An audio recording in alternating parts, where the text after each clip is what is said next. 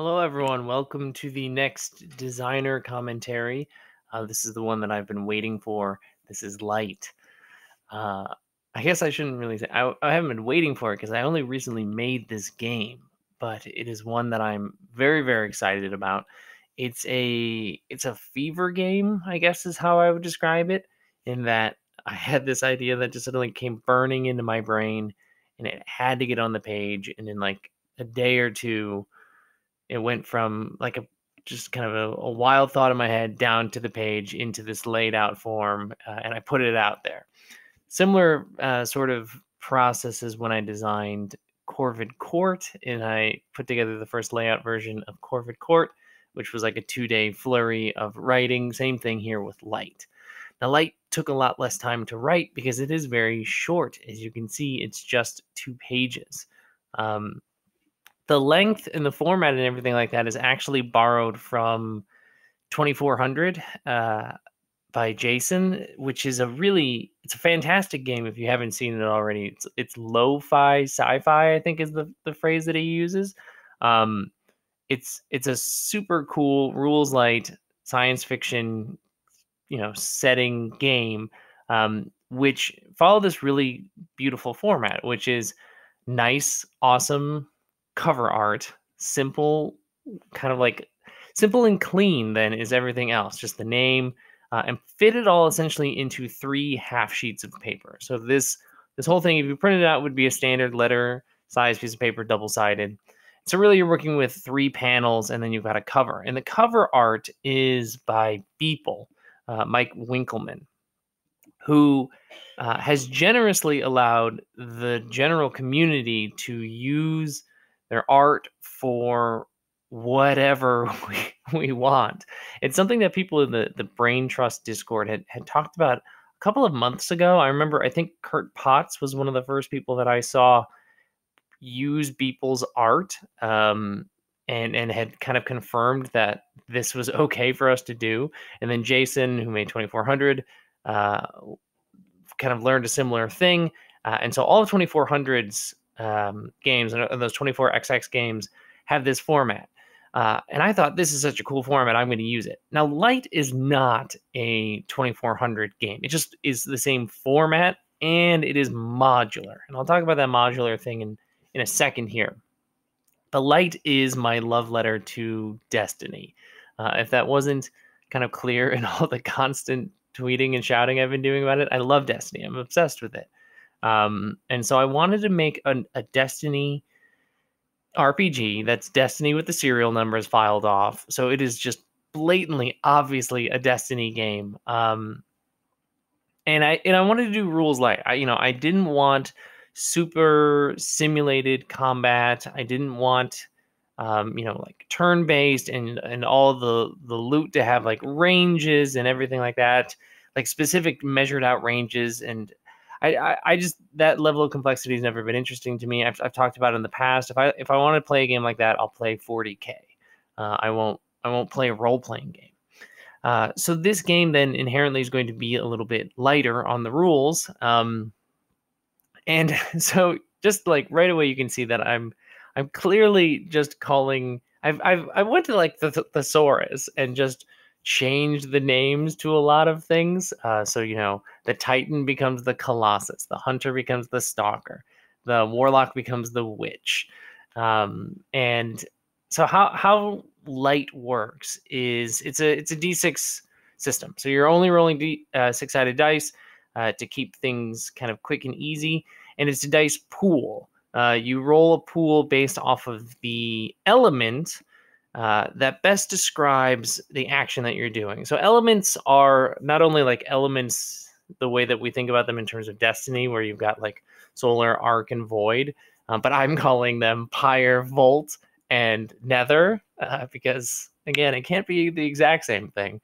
But these things take the place of attributes. So when I was originally thinking about how I was going to design this, I had attributes in mind. So it was going to be like body, mind, and I don't know, I think I was the other one. So it was, are you doing it like with strength? Are you doing it with thought? Or are you doing it with like precision? And then I realized the elements of the game fit those concepts very well. So when you're describing what your character is doing in this game, you're actually describing it via an element that best fits the thing. So if you're doing something powerful, but also like emotional or sweeping, huge movements or huge impactful things, that's acting with pyre. And that's not just like literally throwing like fire out of your hands, but it is just a powerful emotional speech that you give is made with pyre, as opposed to Volt then acting as the sort of impulsive, reactive, sort of quick, effective thing, and then Nether then places or sits in that space of like, being methodical. You're thinking about it. It's slow. It's practiced. And so all of the way that we can describe our actions, not just actions that are combat actions, but the actions that we use navigating the world, talking with people, fit these elements. And so that's how the game is played. Each of them has a score that you build at the beginning, and then that score is just how many d6 you roll. And when you roll 1 through 3, failure 4, 5, it's that classic success with a complication, and then 6 is a success. And that's the basic tenets of the game. That's really all you need to know. Then as an immortal guardian, as a beacon, as I call them, you've got light. And light is this sort of spendable but replenishable resource that you can spend to re-roll. If you got a bunch of harm coming in, you can just say, nope, not happening, and spend a point of light. Or you can use it to activate the powers that you have, the cool things that guardians, aka beacons, can do. Real simple stuff. If you die, you die, except in light, where you're immortal guardians, if you die, you then fill in permanently one of these light boxes, which shows that you have resurrected. You give back the full health, but you don't always come back full health, full strength. This is a slight deviation to Destiny, where usually you just get right back up and there's no consequences to dying. But in this, you start to get corrupted every time you die. I think that's something that I've always been a little bit more interested in, is seeing the corruption of guardians. And so you see it in beacons in light. So every time you fill in one of these boxes permanently, you're rolling an extra die in your rolls, the dark die, which can still give you success. But if that dark die is the highest die, the guardian takes harm, as that sort of like darkness and corruption is used to fuel them, but they're also more effective.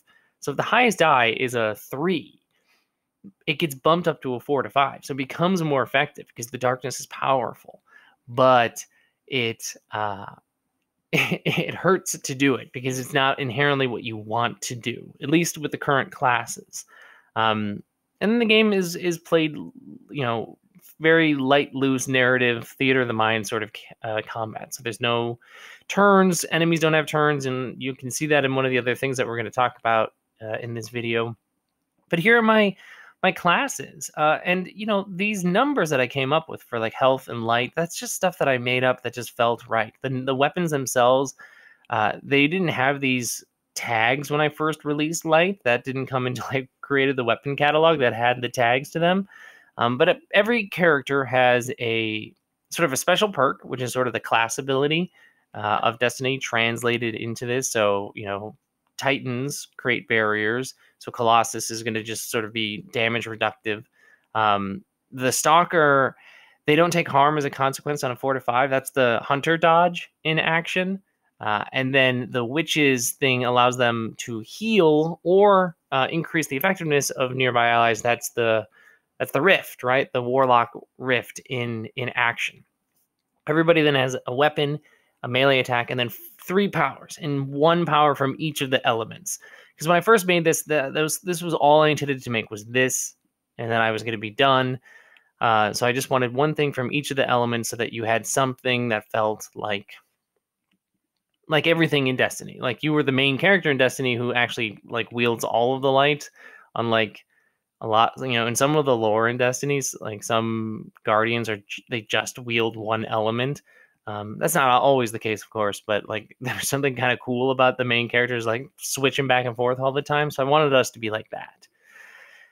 And then the rest of the core rules for light are very light. I just say that the core loop is doing strikes. and strikes are just they're adventures, right? They're quests that you go out to do. And I just list a bunch of examples of strikes here that you could do, and then I talk about this idea of fuel, which is naturally the players are going to want to get better because this is a Destiny clone, which means you want a grind, right? That's a huge part of Destiny is you're grinding loot or you're grinding like light levels or you're trying to get new abilities and powers. So naturally that needs to be a part of the game.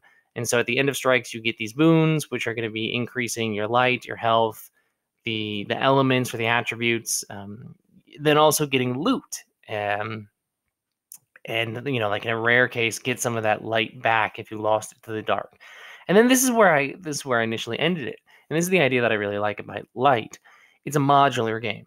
So this is another one of those things that I borrow from 2400, 2400, 2400. I don't know how Jason actually refers to it. But it's a modular game. The intention when I first put this out was that this is just the start and that I would just continue to release updates and supplements for this game that you can use if you want. None of them are necessary. This right here is technically everything you need for the game, but more supplements would come that would then add to the experience, would give you more options. And what I've done is I've released 3. Yes, I've released 3 modules so far. I had to count for a second. I've released 3 modules on top of this. And they're going to keep coming out. And then what I'm also going to do is I'm going to combine these core rules and the modules and put it out into like a print book. This is all highlighting what I eventually want to do with the game, but I thought it would just be kind of cool to quickly breeze through some of the other modules that I've done, just to give you a sense of what I want to do with this game, where this is coming from. So Lighthouse was the first one that I came out with, which is... Well, this one and Vulcan came out at the same time. This is the first one I was working on. I wanted to give more structure to the cycle of play, which is right now just go do strikes, which is cool. But I know people like a little bit more structure than just go play the game. And so what I did is I created factions, the similar sort of factions that you would see in Destiny, and I brought in bounties. Because that's part of the Destiny grind is you're grinding out your daily bounties, your weekly bounties, and you're doing it all the time. So now what I've done is I've introduced this idea of taking on bounties that are specific to the factions. You've got your Vanguard analog, you've got the hidden analog, and then you've got the Drifter analog here. They've got their own bounties, things that are specifically interesting for them to do.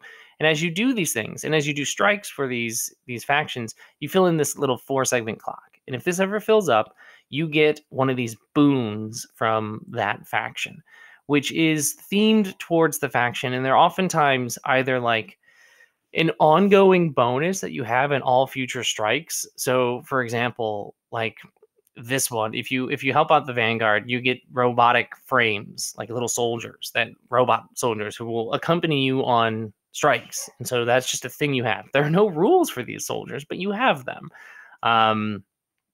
Or, for example, a lead on a place of power for beacons. This could be something that GMs could use as a means of setting up a strike that allows the beacons to get access to new powers or a new subclass if ultimately there is a supplement that gives you stuff for new subclasses or things like that. So these boons are either like one and done sorts of things or these ongoing permanent effects that you get.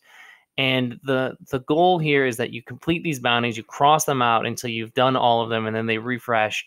And so it gives the players something to do in addition to whatever the strike's main goal is. Because just like in Destiny, you're out playing Crucible. You're not just playing Crucible. You're trying to get the bounties for Crucible done at the same time. So you're using weapons you wouldn't normally use or trying out new strategies that you wouldn't normally try. And that's what I'm trying to accomplish here with this, is to expand on that strike experience. I then list out a bunch of other factions that GMs can use to, build their own set of bounties and boons based off of these factions here. So here's a future war cult, also called the Visionaries of War. I'm not hiding it, and Nevin Holmes, a friend of mine, has made it abundantly clear that I'm not hiding that this is clearly a Destiny game. And I'm not trying to hide it. I love Destiny. I want this to be a Destiny-inspired game, and that's why I'm making these modules. And then I've got the initial rules for engrams. The idea that when you're out there, GMs probably want to give you loot, but they probably don't want to figure out what the weapons are on the fly. So they just throw engrams at you, and you can go decode them and figure out what they are. Now you can figure them out what they are because I also released another module along with Lighthouse. That's the weapon catalog. That's what Vulcan is. So Vulcan is your Banshee 44 equivalent. It's the gunsmith for the city. And these are rules for Vulcan, the gunsmith. So they have their own bounties that you can use, that you can fill in, and they get you favor. But rather than having a clock, I just wanted to just be favor turns into things. And this is where I have now sort of codified how weapons work in Light. So now you've got kind of base frames for weaponry, which have like a harm and then a couple of tags, like a range tag, and then another tag if necessary. And then all the tags that I can think of for now that go into the game that can sort of customize the weapons. So anytime anybody ever finds a gun or an engram and they translate it, they decode it, you can just roll quickly on this table, roll to see if it has any additional tags, figure out what the weapon is, and then boom, you've got a new weapon that you can use. And then you can go work with Vulcan to replace weapon tags or add tags to your weapon. Or if you save up enough favor, a custom-made weapon. So you get to pick the type, you get to pick the 2 tags of your own choosing. So you can choose to make like a really cool bow that has like ricochet arrows and stuff like that. And so I really like this idea of Vulcan as this is sort of me dipping my toes into creating a weapon catalog, a loot pool that's not.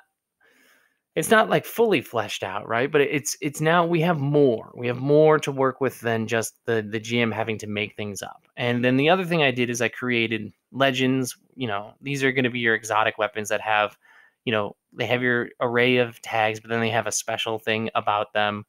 So Fang is my thing that I took from Thorn, Jarvis is Darcy, etc. You could probably figure out which of what these are. This is Telesto. Couldn't think of a fun name for Telesto, so I called it Grenadier.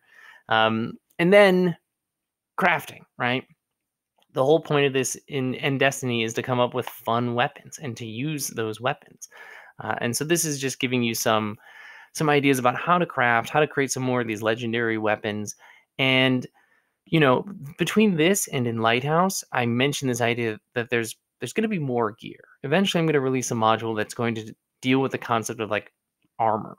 Now, I don't think I'm going to go full out and like come up with a loot pool for every type of armor because again, I'm not trying to get that granular with this game, but maybe each beacon can carry one piece of special armor that gives them a perk of some kind.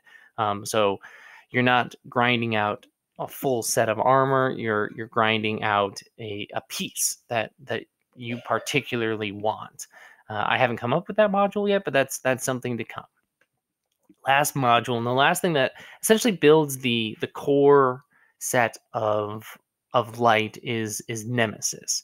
Aaron Burkett is the one that gave me the name for that, so shout out to Aaron. Nemesis is the enemies. So you needed something to kill. And I realized that in none of the stuff that I released, there was any actual rules on how to fight things other than enemies react.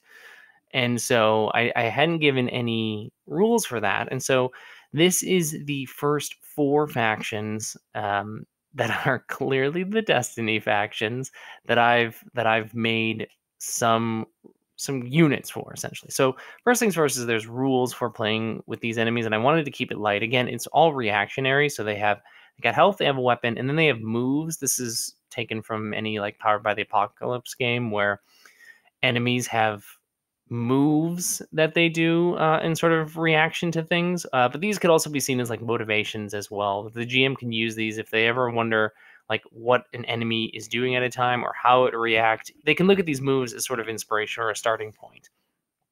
So I've got 4 factions, and they're the Destiny faction. So Corvus is the Cabal. They're the Corvus because I made a game called Corvid Court, and I insist on putting the Corvid Court in every game that I play or that I make. So the Cabal became sort of a bird themed war group rather than the giant muscular rhinoceroses that they are in Destiny. But this is where my Corvid Court entrance comes in. The Windswept is a wonderful name that Nevin Holmes came up with, which is the name for the Fallen, or the Elixni, because Fallen's a racist name for the Elixni. And because the Elixni, God, what's the name of the event? It's like the Cyclone or something like that. The devastating event that was the fall of the Elixni people inspires this name of Windswept. So I think Nevin made a great name, and so they all have all the units have just been rehashed. So like this is the captain, and they're just called a Cyclone, right? And then this is a Dreg, who's a Wisp, poorly armed, because they've been docked. Very clever, very clever. And then the other two are the Surge and the Ruin. Surge are the Vex, and then the Ruin are the Hive.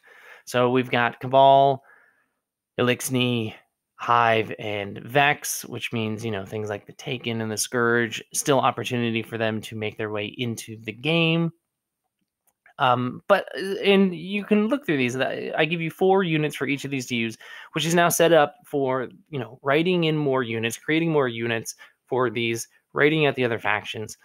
But what I've done here with Light, I've made a game that I'm extremely happy with. I'm extremely excited about. And what I have are the core rules, right? You've got a core rules and you've got 3 modules that I think are sort of the essential reading for the game. You have factions and work to do. You've got a weapon loot pool system, and you've got enemies to kill. We have everything we need for a Destiny game. And so this is sort of the core pack. It's going to be modular, which means in the future, I'm recording this at the end of 2020. In 2021, I'm going to be doing a very modular approach. I'm testing out an idea of doing something called season passes. Depending on when you watch this, the season passes or the season has already begun, or it will be coming up in the start of 2021. I'm very excited about this idea of trying to figure out an interesting way to support modular games without just kind of like bloating the main game page with a million different modules.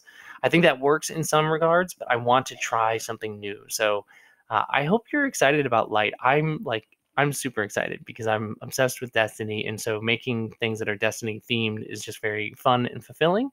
And hopefully this helped you learn a little bit more about what I'm doing here with Light and what I want to do with it. And where this is all coming from. So if you have any questions, throw them down in the comments or reach out to me on Twitter at Gila RPGs. And I will talk to you all later. Have a good one.